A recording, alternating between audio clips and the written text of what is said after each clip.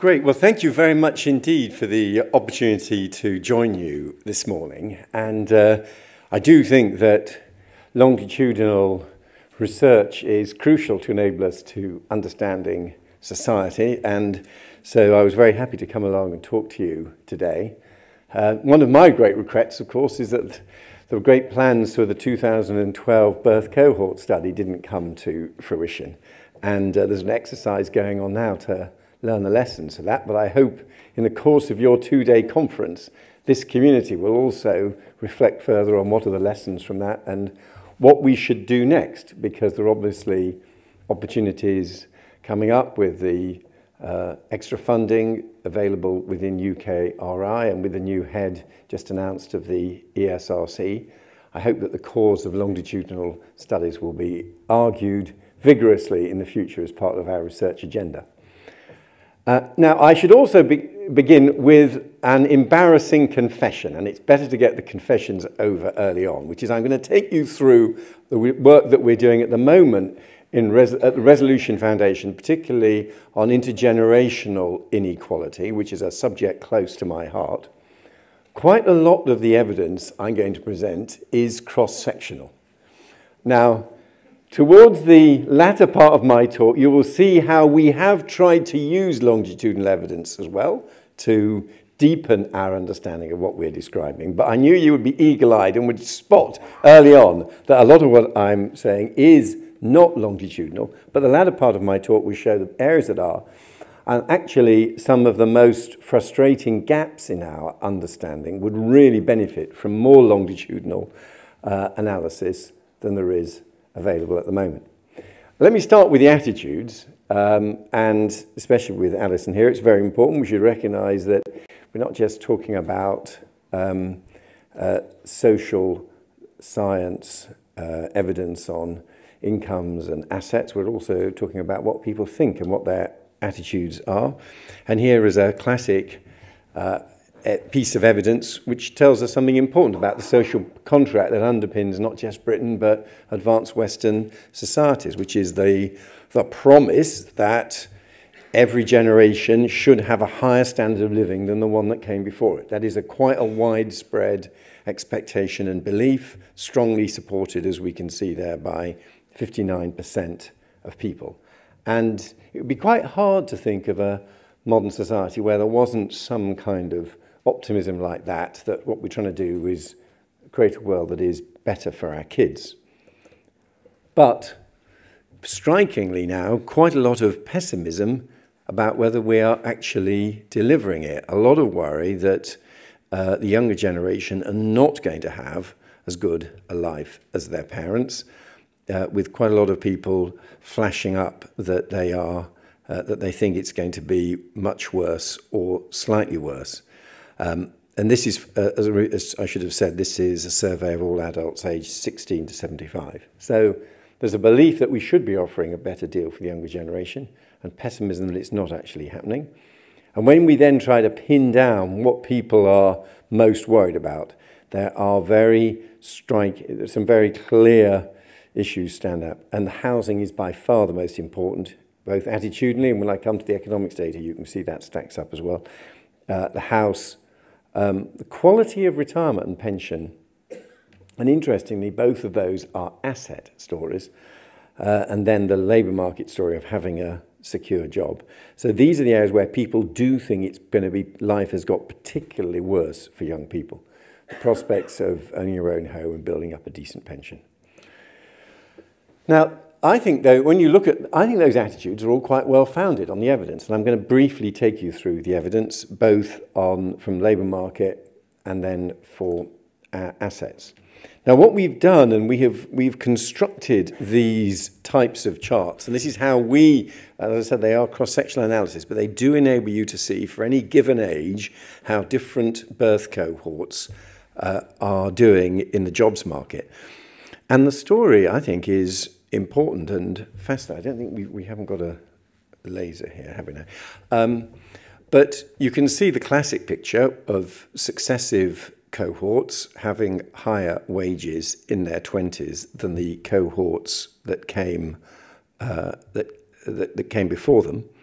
But you can also see progress very much breaking down recently, with no improvement for people born in the 1980s, really.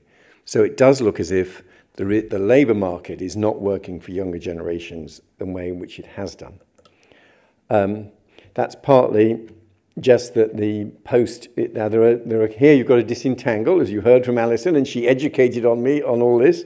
There are various different effects here. There's partly the period effect. The last 10 years have been tough for many people in the economy, so that's part of the story. It doesn't like it's the whole story, and it looks as if it's had a particularly acute effect on younger workers.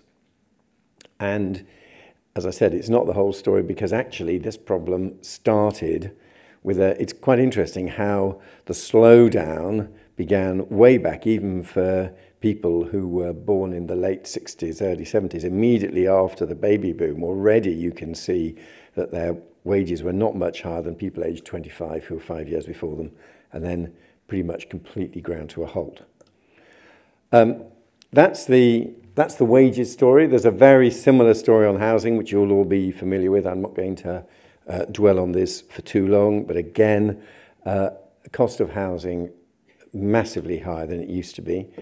So a big fall in home ownership. Again, one of these classic graphs where you can see home ownership rates no longer advancing but going backwards, with the baby boomers at the peak for owning young, and then successive generations doing worse than that. The millennials doing worse than that, which is, so you see, first of all, progress with the baby boomers improving on previous generations, then you go backwards with the millennials doing less well than the baby boomers. And instead, of course, they are renting with much higher higher rates of people renting, and carrying on for much longer. And why this really affects, and I think this is where the asset story feeds through into a living standard story, is the proportion of income that people are therefore having to spend on their housing costs. And you can see how high it is now for the younger generation, who are in their early 20s, paying over 20% of their incomes in meeting their housing costs, when the boomers were paying less than 10%. Of course, for them it then rose. There was a period when there were high interest rates and mortgage costs were high, which the boomers remind you on, quite rightly. And at their peak, that got to the boomers spending in their 30s, approaching 20% of their incomes on housing costs. And then it probably was on mortgages. But it's never been lower than 20% for the millennials, and that's rent. That's probably rents actually paying, many of them being paid to baby boomers who own a second property which they're renting out. So it's actually going to boost the incomes of the baby boomers. A very different model from the one that the boomers experienced. And you put those those stories together, the poor performance of wages and the fact that a higher proportion of wages has to go in housing costs, and you get a pretty tough story on real household income by age. And again, you can see this problem of the millennials not doing particularly well, though I accept on the household income, it looks like they're slightly ahead of the boomers. Now, let me now turn to the income of a different group, and in a way, this is social progress. I must be wary of the charge that's sometimes levelled at me and others who are worried about this problem, that we're either stoking up generational warfare or that we dislike older people. The good news is that young people care about their parents and grandparents. Young people, all the attitudes say, don't want pensioners to be living in poverty. And pensioners do worry about their children and grandkids. There is a genuine intergenerational contract that we all value. But this is just recording what is happening. And you could argue it is fantastic progress. When I first started getting interested in social policy 30 years ago, it was just accepted that poverty was above all a phenomenon affecting older people, and there was just an assumption that old people were much more likely to be poor than other groups. That's no longer the case. But when resources are limited, it does raise the question about what is the priority use of those resources. And so, so I've told you a story about what's been happening in the jobs market. I've told you a story about what's been happening in living standards. Similarly, it does look here as if the boomers have done particularly well in terms of accumulating wealth, and it doesn't look as if successive generations after them are doing anything like as well. There's clearly is partly a life cycle story here, but it's not just a life cycle story. And that again is a story where if you look at what has happened to medium family total net wealth per adult. I better go slowly on this slide because it's a complicated one. How the wealth of a cohort compares with a previous cohort at the same age. You can see big declines for cohorts going right back into the 1980s compared with the ones before. So we're actually going backwards on wealth. Now, so those are a quick guide through a series of the evidence on wages, the evidence on housing costs, the evidence on living standards, and the evidence on pensions. Behind that, if we really want to try to understand the trends, longitudinal analysis really does help. And I'm now going to talk about how we have used longitudinal analysis at Resolution Foundation in the intergenerational work we're doing, but also where it'd be great to have more. The first thing is trying to understand why the jobs market is working so badly for the younger generation. Why are they earning less? Because as you heard from Alison kindly, giving a shameless plug to my book, I've just written a book about universities where one of the arguments is that it is a good thing for anybody who can benefit from it to go to university, and linking going to university with higher living standards, higher pay. There's much more to it than that. So why doesn't it look as if this is working for the younger generation? And for that, our researchers at Resolution have been tracking through the labour force survey with the same respondents quarterly. And it looks as if a key part of the story is lower rates of job moves. It looks as if the younger generation have less frequency of job moving than previous generations at the same age. And this is especially odd because whatever you may think of pay in the last few years, the labour market has at least been delivering jobs. And the classic argument was when there was a recession on and not many jobs around, people would stay in their job rather than move on and move up. Well, at least as there are a lot of jobs around, even if they're not all brilliantly paid, you might have thought that younger people would use that as an opportunity to move on and move up. But they do seem to be suffering from lower rates of job mobility. In fact, seem to be getting the worst of all worlds. They seem to be more sticking to their employer, more loyal to their employer, if you like. But the rewards for sticking with your employer seem to be lower than ever. And that kind of explanation, which we published earlier this year, was only possible because of pursuing longitudinal analysis. Oh yes, and here's the follow-up evidence that even when they do stay with the employer, they get lower rates of pay increases than previous cohorts have had. So when we wanted to look behind the immediate figures, we did find, trying to track what was happening to people and whether what was happening to them in the labour market was a key part of, in turn, making an intergenerational comparison possible. So that's one example of how we have found longitudinal evidence more valuable. And it was interesting. It was to enable us to dig more deeply into a phenomenon. There's a second example on pensioner incomes.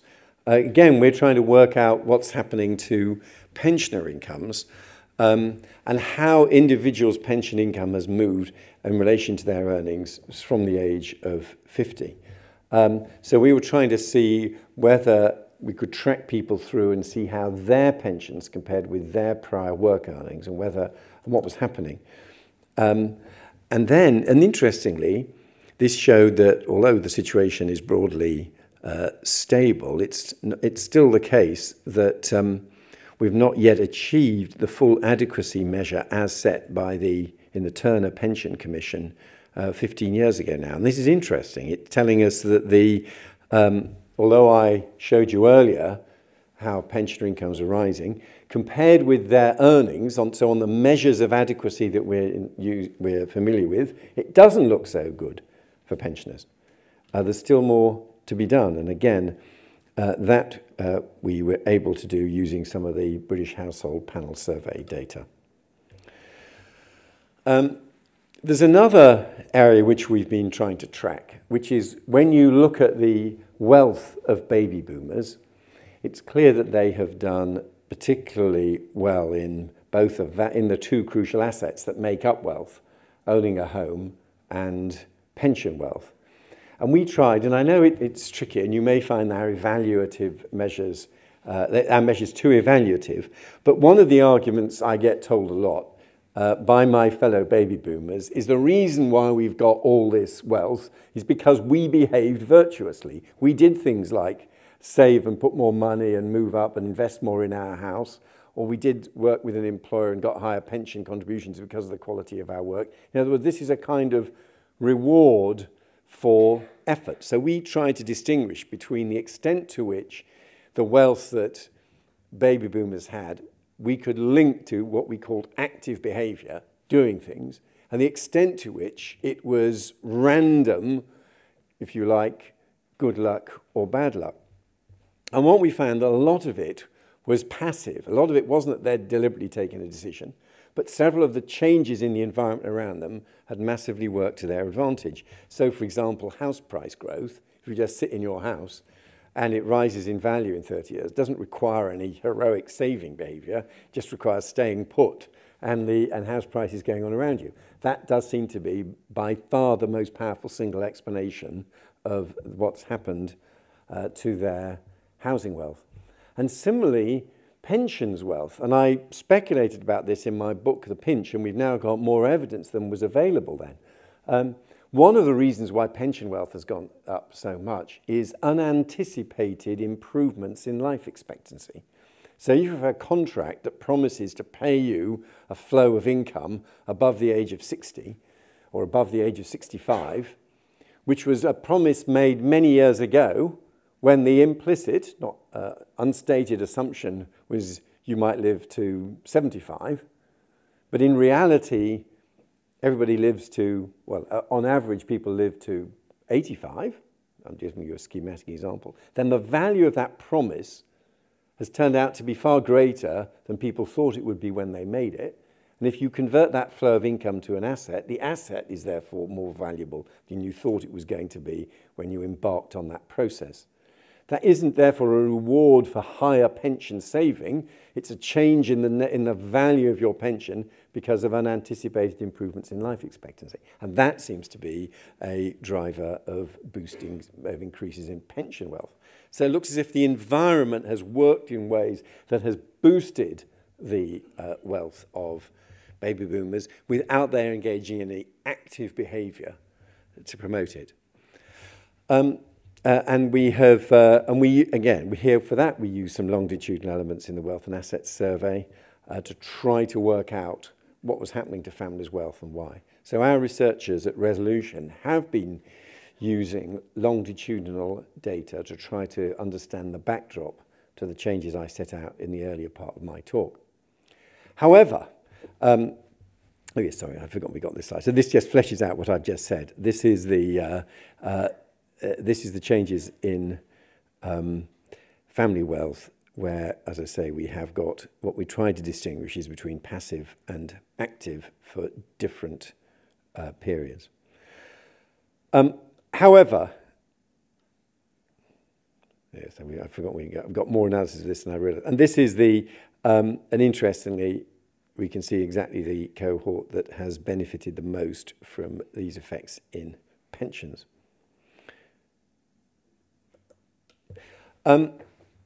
So what I've tried to do is to show how, although our original analysis was largely cross-sectional.